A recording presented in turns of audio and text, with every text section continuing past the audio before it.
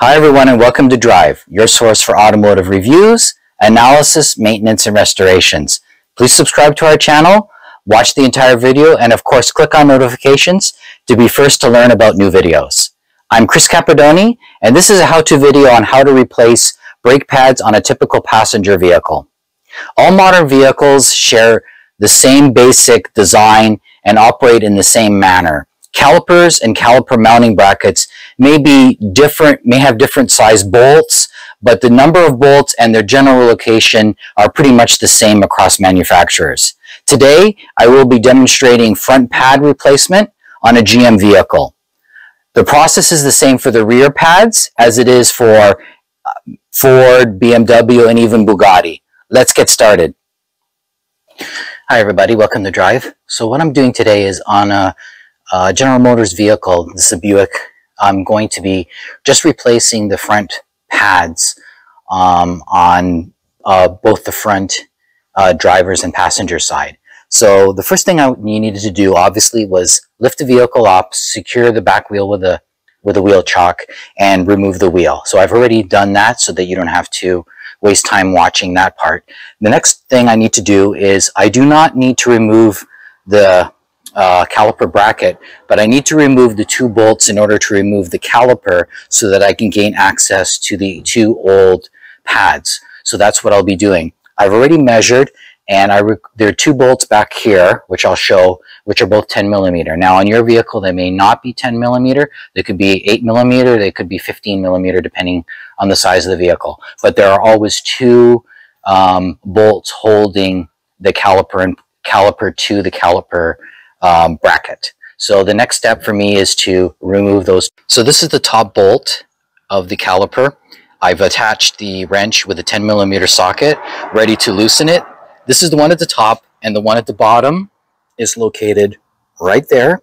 Both will be loosened and removed in order for me to remove the caliper and gain access to the pads. So that's the next step. Okay, I've removed the two bolts. Here they are. They're not very big, but they do a very important job.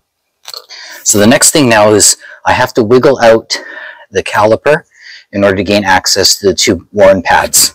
And all you do is kind of move and wiggle it out. This one is not too hard. Sometimes it's much more difficult. Now, when you remove it, you can see that it's attached to the hydraulic line. Do not let it hang because you'll ruin the hydraulic line. It might crack or bulge, and then you're going to end up with a fluid leak, which means your brakes aren't going to work. So a lot of people like to zip tie them to the strut. This one here, I can just put here, and it'll stay as long as I don't touch it. Now, here are the two pads that need to be removed, and it's just simple. It's just sliding them out, removing them. The one at the back can be a little bit more difficult, and you can see how worn they are. They're ready, obviously, to be changed. The rotor's still good, so I'm not going to be replacing that. But usually, typically, what I'll do is replace the rotor as well as the pads so that I have a good contact patch. But you can see the contact patch both on the front and the back is quite good, which will mate very well with the new pads. So the next step for me is to remove the two old clips, hardware, and then install new ones. So I've just removed and reinstalled the new clip at the bottom. I'm going to show you what I do at the top. So it's really just a process, depending on how stuck they're in, is to remove it, and then here's my new one, and install it back in the same way that the old one was. These are important because once you lubricate them here, they allow the pads to freely float, and as they wear, they'll be able to move freely closer to the rotor. So I'm just going to install it. And it's really just as simple as that. So they're ready to be lightly greased, and then I can install the new pads. So when you buy a good quality premium pair of pads, what usually comes along with it is the clips as well as lubricant. And so don't cheap out and get economy ones, because you're not going to get the new clips and you're not going to get the lubricant, which are both very good in properly installing the pads. So what I've done is I've already pre-dabbed and lubricated this one here. Now I'm going to do the top one, and it's just a matter of applying some lubricant on the channel, front and back.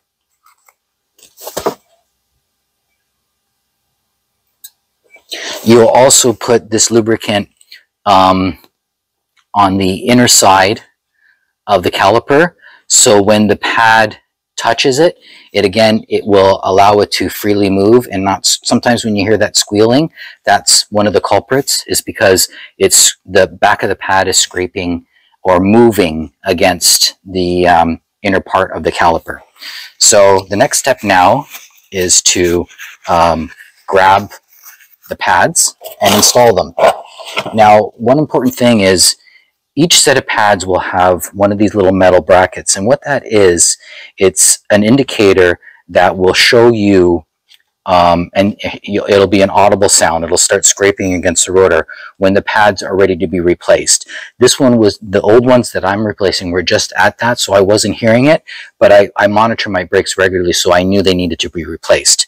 Now, you need to reinstall them in the way that the vehicle, the original pads were. So this one was on the back side, so that's what I'm going to do. So I'm going to be reinstalling the one with the metal clip on the inner side, which is where the original one was.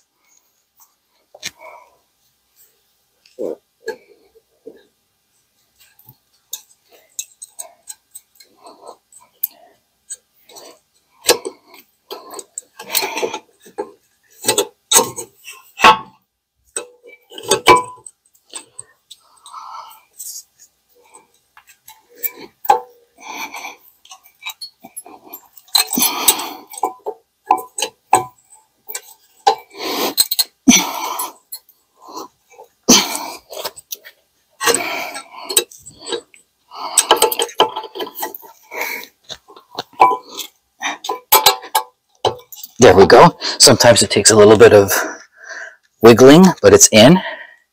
And then same process with the one on the outer side. And again, it's a matter of maneuvering it into place so that both the front and bottom go into place. And there you go. Both new ones are in. Now, like I said, I'm going to be lubricating the inner sides of the caliper, which come into contact with the outer side of the pad, to avoid squealing. This one has an anti-squeal pad, which is good because premium ones usually have that to counteract it, but it's always best practice to lubricate it as well. Now it's time to reinstall the caliper back on top of the new pads, and when you try and do it, you'll notice that it won't fit. And the reason for that is the piston here, this is single piston caliper, has expanded as the two pads wear out. It expands further so that it can hold the wearing pads closer to the rotor. With new pads, I no longer have enough room to do that. So the piston has to be manually pushed back so that it will fit over the new thicker pads. Now, there are tools out there that you can purchase in order to do it, but my simple way of doing it is, what I do is I grab a wood clamp or any sort of clamp, as well as one of the old pads. I put the old pad in that position there, and then with the clamp, I position it on the back side of the caliper and along the other side of it against the worn out pad. And it's just a matter of tightening the clamp to force that piston back into position.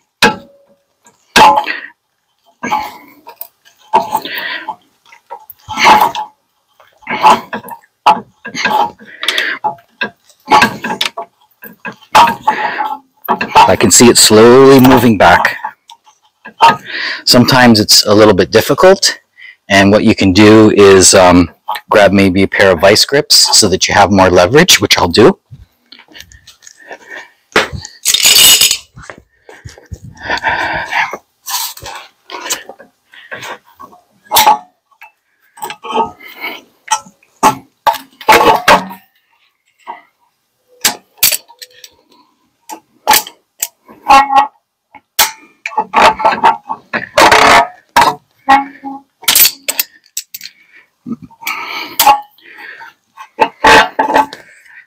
can see that piston going back.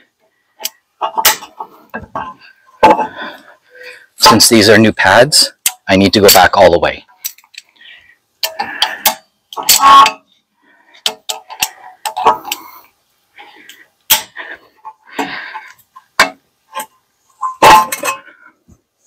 Okay, that should be enough.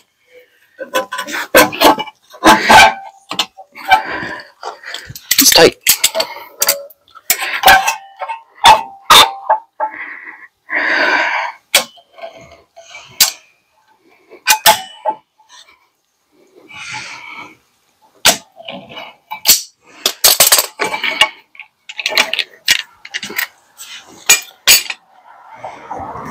Okay, so I've depressed the piston back into its home position, and I've lubricated the back side of the caliper prongs. Now I'm ready to reinstall it over the new pads, making sure not to damage the hydraulic line or kink it in any way. Just carefully wiggle this back into position.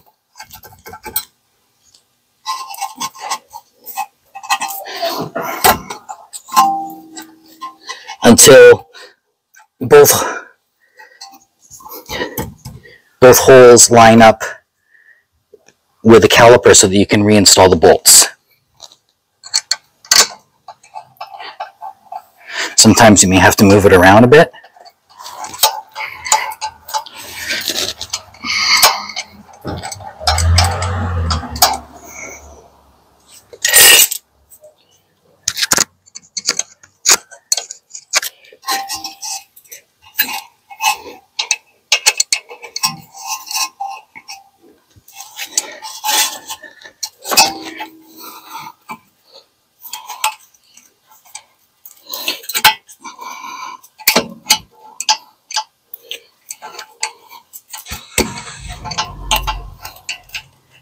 There we go.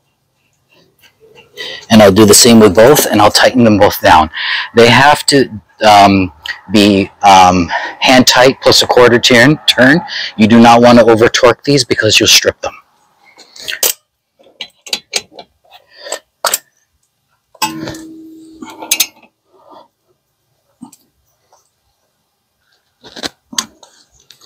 And there we go.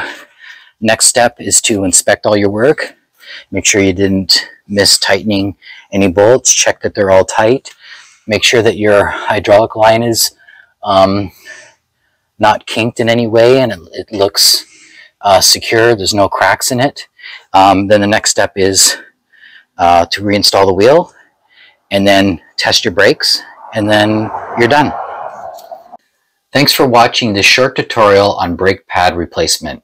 I hope you found this informative and it facilitates you performing the work yourself.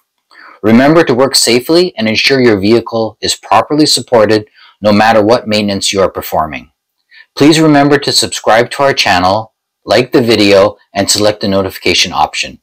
Drive, your source for automotive reviews, analysis, maintenance, and restorations.